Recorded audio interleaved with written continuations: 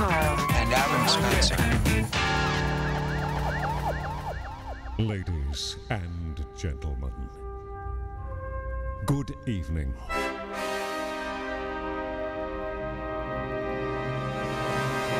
Tonight is the story of two men. One, a childhood geek with disarmingly high pants. A milkshake philosopher. A flower-munching hippie. A part-time Jesus figure. The other, a sportsman, a warrior, a binge drinker who first came to prominence when he pissed all over Santa. But it was years later that the psychedelic spaceman met the high school nerd. And this marriage of minds is here tonight to make science sexy.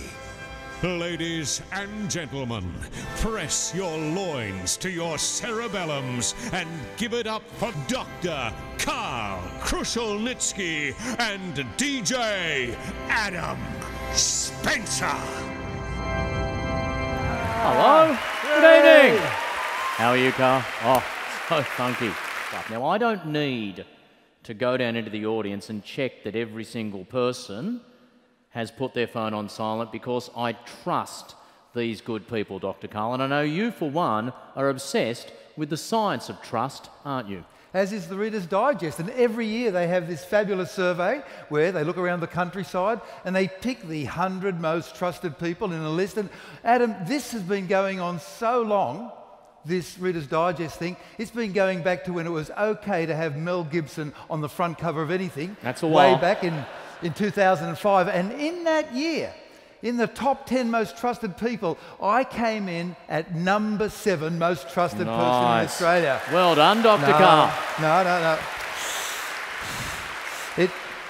It's a sad story because what happened next in the year 2006, I'm sorry to say, I dropped down to position number, oh my God, number 11. And then here I am at position number 11. And then the next year after that, I dropped down in 2007 to position number 14. Now, there was only one thing that I, as an ex-scientist, could do. I graphed it. And there's the graph. And then the next year, in 2008, I found myself back in my rightful position in the top 10 Australia's most 100 trusted people. And there I am, back where I properly belong. Great stuff. And then the Reader's Digest did the dirty on me. They put me up against a guy who was incredibly handsome, a great dancer, married to a gorgeous woman, adopting children. God knows he does everything perfect, wonderful abdo. What chance did I have against, what's his name? Hugh Jackman. I have a problem with names. Hugh Jackman. And in that year, I came in at position number 11. Here I am at position number 11. As you can see, proved by the graph, position number 11, edged out of my rightful place in the top 10 by my arch enemy, the Wiggles.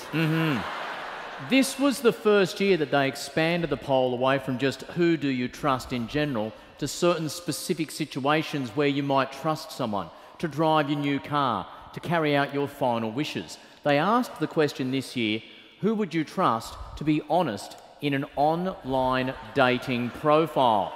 Now, for some of our more mature members of the audience, they might have already found their life partner before the era of online dating. Let me explain. You have these websites where you can go to meet people. You might want to meet people for wholesome activities such as marriage. You might want to meet people in a more short-term sense, but regardless, you can go to the web and find these things. And when they asked, who would you trust, to be honest, in an online dating profile? Congratulations, number 1, top of the pops, 39%, Dr. Karl.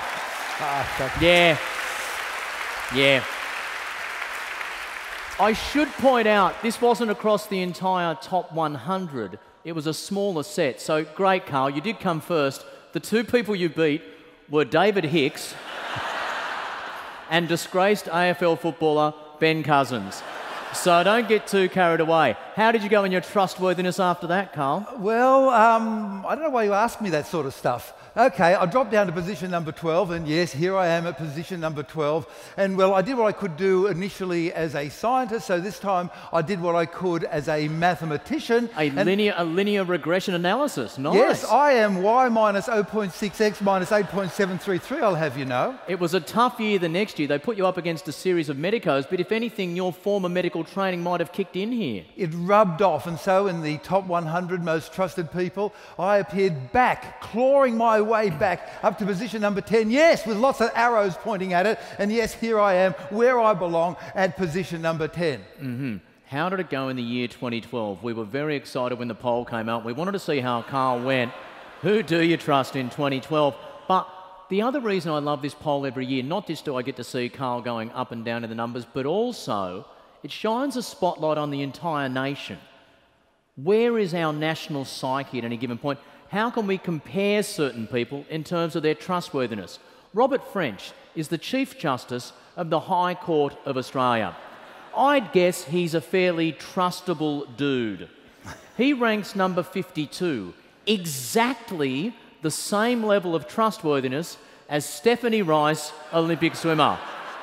I tell you what, Karl, I could trust her. But anyway, number 30 in the national poll of trustworthiness is the Nobel laureate, Professor Elizabeth Blackburn. She's won a Nobel Prize for medicine. Surely that's trustworthy. It is, because as a nation we trust her as much as we trust Kylie Minogue, who features in exactly the same spot. The Governor-General, Quentin Bryce, number 27, nowhere near as trustworthy as your friend, the Wiggles. Karl, 2012, number 17. Well, the only thing I can say in favour of dropping so low is that, well, at least it's a prime number, but yes, you are right, there I am at number 17, and yes, there I have dropped, and there's a curve. Karl, you haven't just dropped.